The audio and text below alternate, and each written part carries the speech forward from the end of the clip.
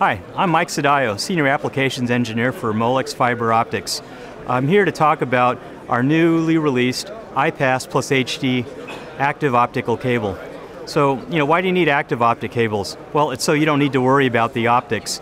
All of the electronics and photonics are in each end of the active cable, so you only need to worry about the electrical interface. iPass basically serves the new SAS 3.0 market.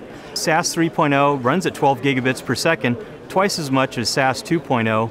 The reason for SAS 3.0 is as data centers and large enterprise systems, add additional storage, they might have to attach the storage in lengths that are greater than 10 meters. And the iPass plus HD systems can operate from as small as 1 meter to distances as large as 100 meters. So if you need active optic cables, please consider Molex. For more information, go to www.molex.com. Thank you.